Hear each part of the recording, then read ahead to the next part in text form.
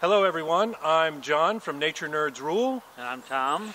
And this is a first in a number of shorts focused on wildlife in western Massachusetts.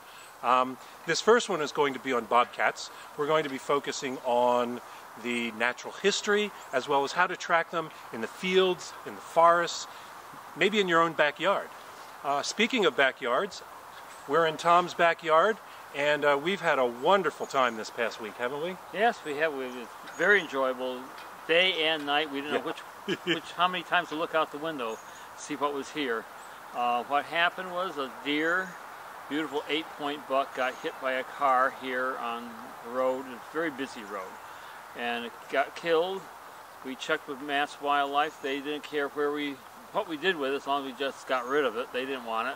And it had already been dead for about 36 hours, so the meat had been spoiled. So we simply dragged it into the backyard, hoping that something would find it to eat it up. And boy, did they ever find it, John. Yeah. Well, and we set up my remote camera to really try to get a view of what was coming in. And wait till you see some of the shots of the bobcat as well as a lot of other wildlife came in. Surprising the number of things that did come in, especially during the daytime, the birds. What came in?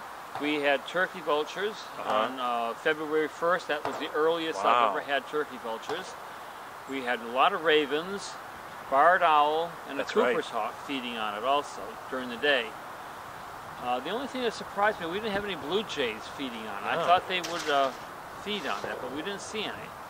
But certainly had a lot of other activity here in the yard, day and night. It's been a lot of fun. Wow, great. Well, let's give a look. So as you know, Tom, there is DNA evidence that a mountain lion has been in the Quabbin, but at this point there isn't evidence of a breeding population.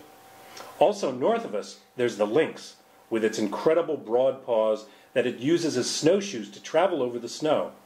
But here in western Massachusetts, there's just one wildcat, and that's the incredible bobcat. The bobcat has also been known as the bay lynx, wildcat, red lynx, and swamp tiger. They average about 3 feet in length, weighing between 15 and 25 pounds, so they're not too large. But it has very sharp teeth with 4 canines to pierce into the prey. They have 5 retractable claws in the front paws and 4 in the back to add to its armament. And of course, the short bob tail in the back gives them their name. What you also want to look for on the tail is that it has a little white tip, where if you're up north in the North Country, a lynx would have a pure black tail.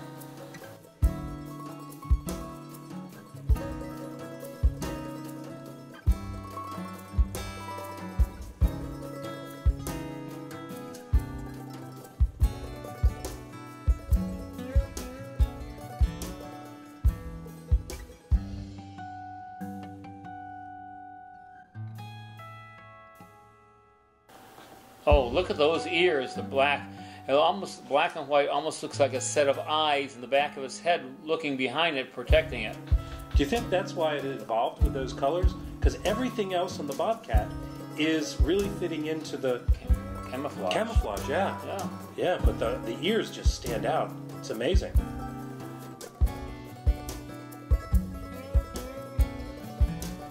So take a look at this shot I got of a bobcat over in the reservoir area. It was moving through. Look at how it fits in color-wise. It's just amazing. Bobcats really have great coloring to camouflage themselves, don't they? That looks like it's blending into the fall colors very nicely right there. Yeah, it really does. But then take a look at this picture too. This is amazing in the way that it fits. Their sharp sense of light, smell, and hearing make them very conscious of what's going on in the forest. Their pupils are slit-shaped rather than round and can open wide to let in light because they're mainly nocturnal. The retinas have extensive light-sensitive rods and an additional reflecting layer that makes prey stand out sharply from its background. That's why when photographing them at night, their eyes glow.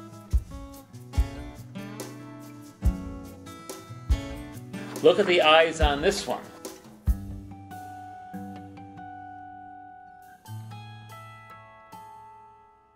Hey Tom, I read a great article in the February 2017 National Geographic documenting the small wildcats of the world.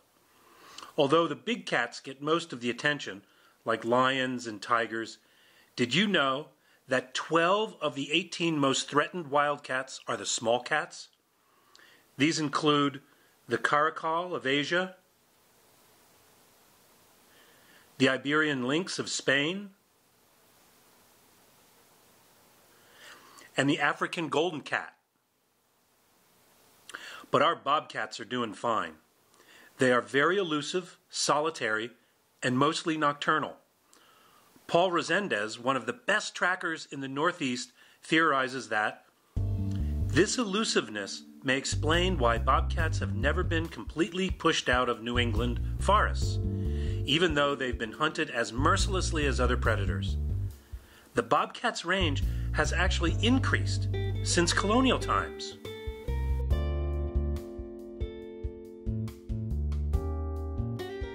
We all thought that the coyotes were a more dominant species over the bobcat. This was one tough bobcat. He stood his ground on this carcass.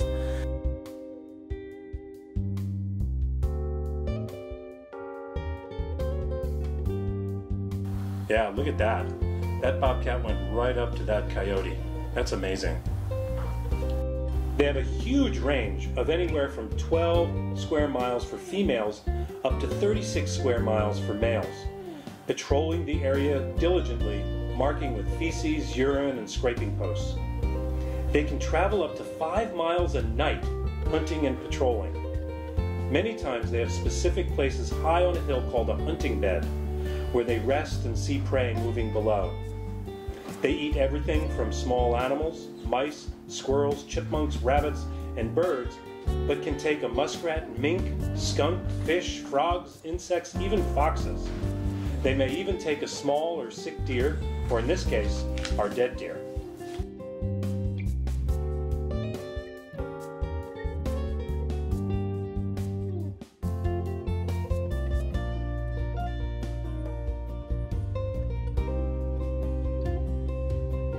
Wow, look at the bobcat going to town on the deer now.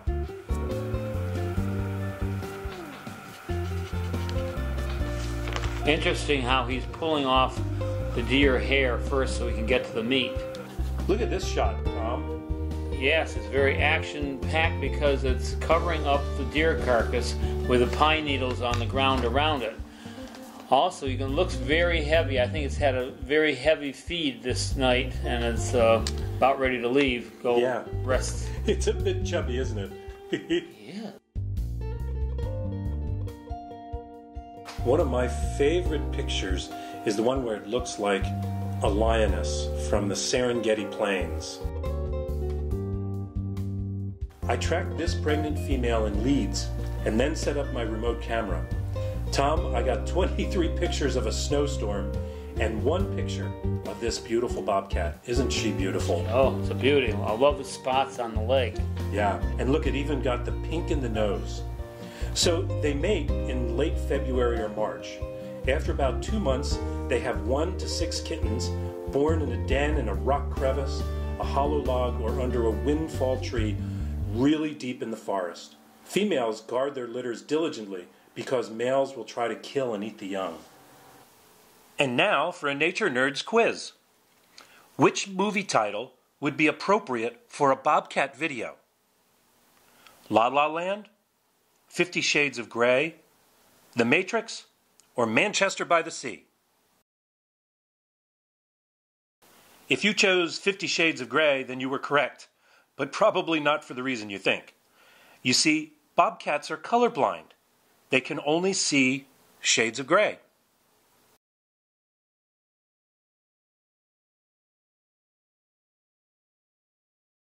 In terms of tracking, cats, including bobcats, have asymmetrical toes, somewhat like our own hands, with a middle toe, like our middle finger, leading to a great mnemonic taught to me by Susan Morse, the great tracker from Vermont. She calls it catitude. They're always giving us the middle finger, or the middle toe in their case. Bobcats have 5 toes in the front foot, but only 4 registered because the 5th is high up and rudimentary. The front part of the heel pad has 2 lobes and the rear part has 3. When walking, their small hind feet usually register directly in the larger track of the foreprint, but as it picks up speed, they become paired prints with a smaller hind print actually in front of the foreprint. Bobcat prints are no greater than 2.5 inches in length or width, and the straddle, or the width between the outside of the left and right prints, is between 4 and 7 inches. Sometimes a big house cat leaves prints that maybe a small bobcat would make. And like all cats, the bobcat has retractable claws and are drawn up into toe pads, so you seldom see the claws register on the tracks.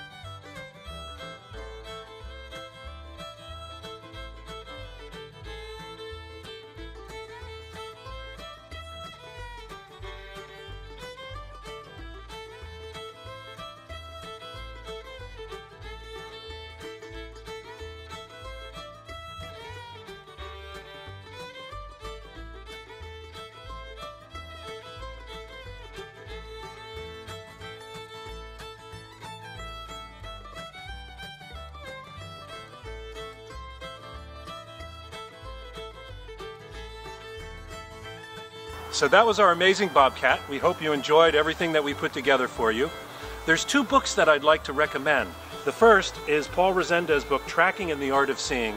It's a wonderful book. It's probably the best book around for tracking animals in the Northeast.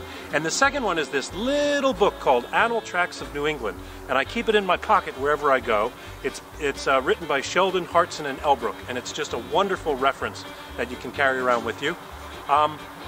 Until next time, take an hour or 2 out of your schedule and get out into the forest And fields and enjoy yourself. Remember, go wild.